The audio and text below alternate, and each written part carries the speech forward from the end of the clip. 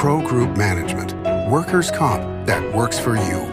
This is 7 at 7 from the Las Vegas Review-Journal. Good morning, everyone. I'm Renee Summerhour. We start off with your top stories brought to you by Nevada Hands Silver Sky Assisted Living Community. Learn more at nevadahand.org. More than 100 people gathered Saturday for the funeral of 16-year-old Angel Naranjo, who died after being hit by a steel cable while riding his mini bike. And during the funeral, the boy's father revealed that a Las Vegas police detective informed him that his son's death is now being considered a homicide. The father strongly disagreed with Metro's announcement last week that the boy's death was an accident. During the funeral held at Palm Mortuary, family and friends described Naranjo as a kind person with a good heart.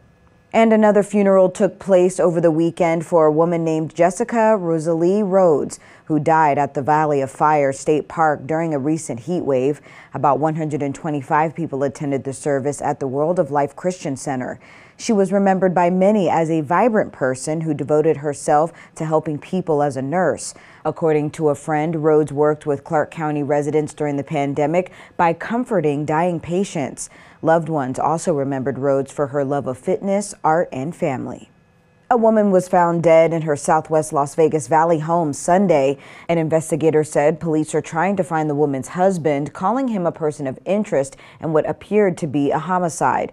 Metro also said the woman who was found dead by her teenage daughter appeared to have been shot and that there was a history of domestic violence in the couple's 20 years of marriage. A street vendor who was arrested last week is now facing deportation. The man was released from jail into the custody of U.S. Immigration and Customs Enforcement, according to a local advocacy group. Jose Carlos Hernandez Perez was shown on Metro's body cam footage being arrested on August 6th and is facing charges of battery, violation of mobile food vendor regulations, and obstructing a public officer. He is currently waiting on a court date for his immigration status.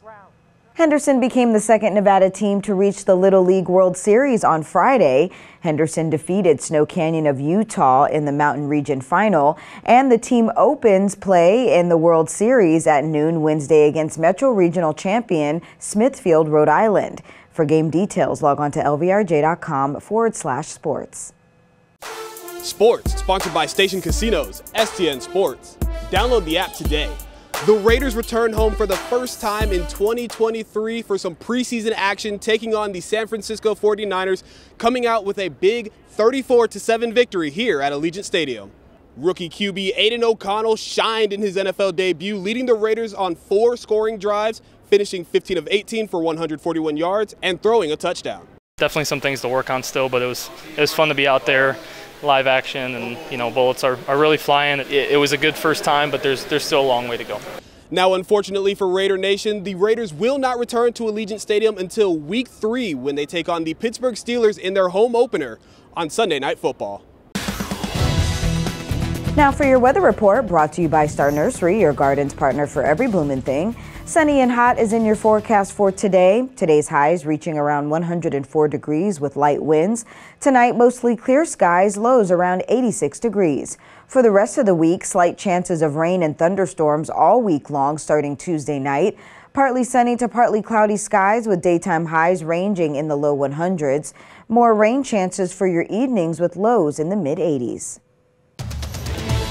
In your business news, sponsored by Bank of Nevada, Bank on Accountability, Bally's gives an update on the planned new baseball stadium for the A's last week. Bally's implied that the process of designing the $1.5 billion stadium is moving along at a rapid pace, but it's on hold pending Major League Baseball's approval of the relocation of the team, and the vote for the relocation may not occur until the end of the year. For details, log on to lvrj.com/business.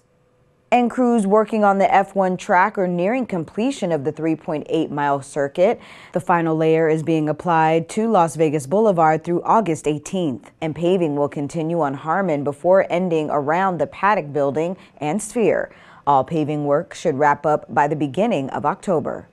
In your health news, sponsored by Boulder City Hospital, we're here for you when you need us. Why not try yoga during the Downward Dog days of summer? Yoga offers a wide array of options, affordable parks and rec classes, pricey studio sessions, or at a gym where you may already have a membership. Also, try YouTube to help create a home routine and maybe supplementing that by an app on your phone. Every year, almost 800,000 people have a stroke, according to the Centers of Disease Control and Prevention. In other words, strokes are common, and getting care right away can help you avoid permanent stroke-related damage or death. While there are certain signs that might automatically associate with a stroke, like facial drooping and arm weakness, there are also some lesser-known signs. Log on to lvrj.com/livewell to learn more. Sports betting brought to you by Las Vegas Paiute Tribal Smoke and Cigar Shop. As the NFL regular season approaches, Station Casinos has odds on which quarterback will have the most regular season passing yards, separated into 3 groups. Patrick Mahomes is the plus 150 favorite in Group A, which also features Justin Herbert, Joe Burrow, Josh Allen, and Kirk Cousins.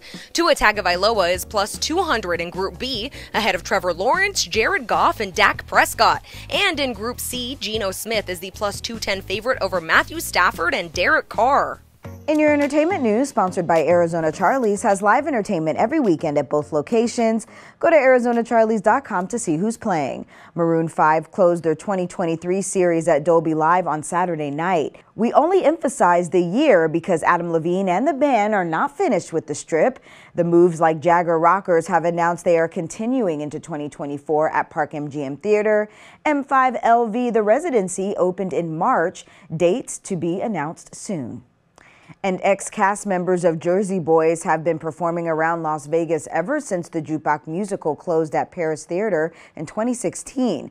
But we're now hearing Jersey Boys itself is set for a revival in an off-strip hotel. Sources familiar with the show report there are plans to bring a touring version of the Broadway production to Vegas this fall. For more on the insider news, log on to lvrj.com/entertainment.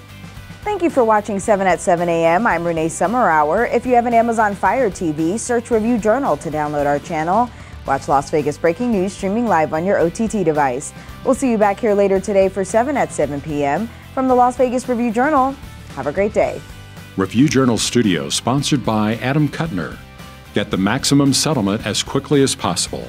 This 7 at 7 update, sponsored by Pro Group Management. You're watching 7 at 7 from the Las Vegas Review Journal.